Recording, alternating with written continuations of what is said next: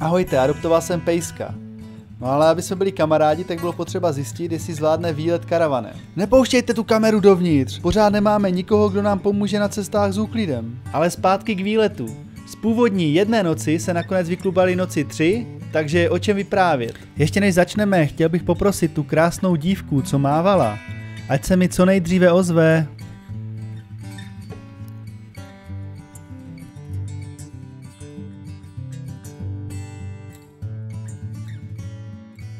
Doneslo se mi, že v Novém Jičíně bude nějaký sraz veteránů. Proto jsme se tam nemohli nezastavit a nepodívat se na ty nádherné naleštěné stroje. Na srazu nechyběly třeba takové frajeřiny, jako je Chevrolet Camaro, nebo 12válcový, 300 koňový Jaguar XJS. A teď mi řekněte, jak byste automobilovému fandovi přeložili anglické slovo masterpiece? No přece Tatra 603.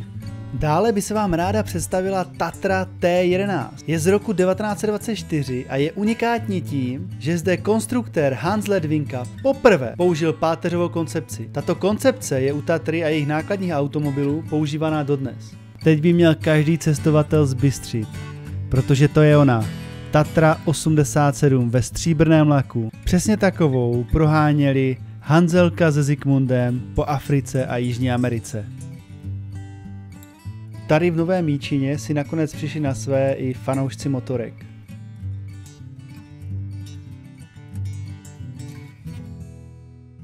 No a nakonec je vidět, že i děti si přišli na své. A propo, víte, co je nejlepší hračka na světě? Ne, není to Lego. Ani autíčka, ani vláčky.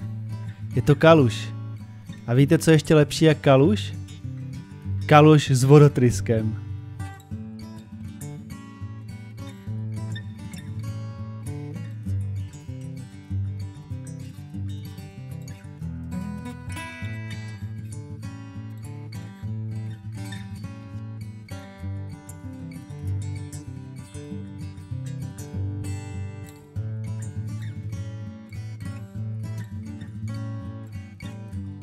Po pěkném dni, plném pěkných aut a velmi dobré večeři bylo na čase najít nějaké to místo na nocleh. Podle mapy CZ byl tento Certuv Rybník vzdálen jen několik kilometrů. Rozhodli jsme se proto přespat právě tady. Kde je čert? Tam bych čekal, že horké teplo z pekla nebude daleko. Ale jak se ukázala, noc tu byla studená jak v Rusku a když jsem se letos poprvé koupal, tak vám z vlastní zkušenosti můžu říct, že mrazivou teplotu vody by tomuto rybníku mohl závidět i samotný Bajkal. Na druhou stranu před odjezdem jsem si dal v místním bufetu smažák a ten měli teda po čertech dobrý. V původním plánu bylo přespat u rybníků v docela vzdálených Bartošovicích. Neváhali jsme tedy další den vyrazit právě sem a zjistit, o co jsme vlastně přišli. Místní krajina je zde velmi rovinatá a je tak oblíbeným cílem cykloturistů. Proto není divu, že potkat zde někoho bez kola je skoro nemožné. My jsme si však s Envy raději sedli na břeh a pozorovali vodní hladinu, kde nás sem tam pozdravil nějaký ten kapřík. No a co, tak jsem si k tomu dal pivo, no.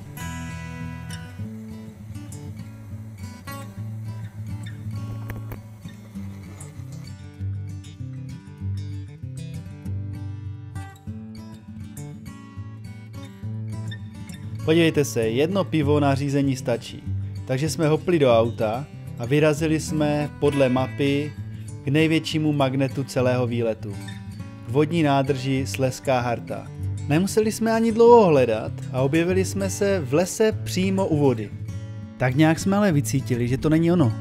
Že to chce nějaký otevřený prostor, nějakou louku. Blížil se večer a proto jsme dlouho neotáleli a vyrazili hledat to správné místo. Až se před námi objevila tady ta nádherná louka. Přibrzdil jsem tam tedy s tím, že se zeptám místních, jestli není možné zaparkovat.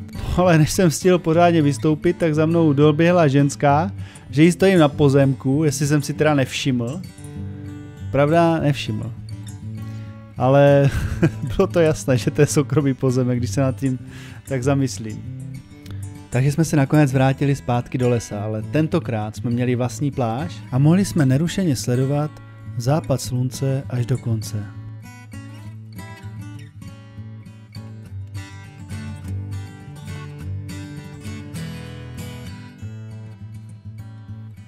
Vodní dílo Slezská Harta je svou rozlohou 9. největší přehradou u nás, takže bych ji klidně mohl natáčet celé hodiny a stejně bychom z ní neviděli ani celou půlku. Objemově je dokonce 6. největší, takže až s podivem, že zatopené území vzalo za své pouze jednu celou vesnici. Ty ostatní jsou zatopeny jen okrajově. Drží si také jedno prvenství, zatím je to naše nejmladší přehrada tohoto druhu. K její dostavbě totiž došlo až v roce 1998. Zbývá už jen doplnit, že součástí tohoto díla je malá vodní elektrárna. A také je možná zajímavostí, že je zásobárnou užitkové vody pro Ostravu a okolí.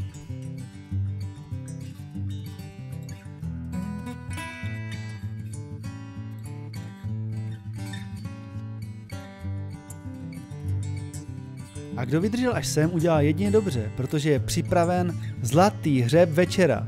Taková zlatá tečka výletu. Musíme se ale za ní přesunout na trošku jiné místo. Dokonce až na samotný vrchol Jeseníku. Na 1491 metrů vysoký Praděd. Basecamp pro výstup největší moravské hory jsme zvolili Karlovu Studánku, která byla donedávna svojí rozlohou 0,5 hektaru nejmenší obcí v České republice. Ať už je nejmenší nebo není, podle mě je svými srubovými domky určitě v naší zemi ta nejkouzelnější.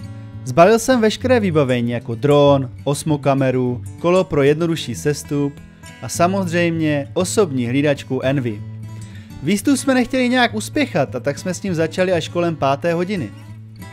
To proto, že na mapě to nevypadalo daleko, ale hlavně jsem si taky neuvědomil, že po převýšení 1000 metrů se může krásné slunečné počasí změnit v něco docela jiného. Takže kdo ze záběru z vrcholu odhaduje, že bouřka na sebe nenechá dlouho čekat, tak má naprostou pravdu. Byl to takový čapanec, že mám z toho ještě dnes varhánky na prstech. A to jsem si to v dešti při té rychlé evakuaci z velkého prudkého kopce po asfaltové cestě ještě mohl vybrat, jestli uvařím brzdy na kole nebo uženu psa. Tak jsem se pokusil o kompromis a sjel na zeleně značenou turistickou stezku. Jej, to jsem si zadřel třísku. Přátelé, když jsem se já a kolo zrovna nebořili v mokřadech, tak můžu mluvit o štěstí, že jsem to na těch ostrých mokrých kamenech a kluských mokrých kmenech, které ležely napříč přes to vyschlé koryto potoka, kterému říkali stezka, nakonec vůbec zvládl bez vyvrtlých kotníků nebo zlomenin. Ne jako, že by tam nebyly nějaké sízné úseky, ale potom, co jsem 2krát letěl přes řídítka, to z radostí přenechám někomu zručnějšímu. Jo, a ten zlatý hřeb večera. Ta zlatá tečka výletu. Měl to být západ slunce tady z vrcholu Pradědu. Ale musí vám stačit alespoň ten zamračený oblet kolem vysílače. Ne, že by se mi chtělo tu mordu zase opakovat. Ale jak se říká, nikdy neříkej nikdy. Tak mám o důvod víc se sem zas někdy vrátit a třeba ve větší bandě a třeba právě s tebou. Do té doby se měj moc pěkně a klidně mi napíš, na jaký výlet se chystáš právě ty.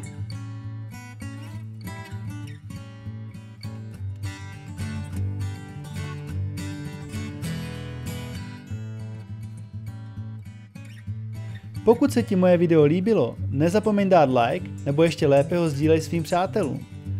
A pokud chceš vidět další nadupaná videa z výletů, tak není nic lepšího, jak začít odebírat můj kanál právě teď.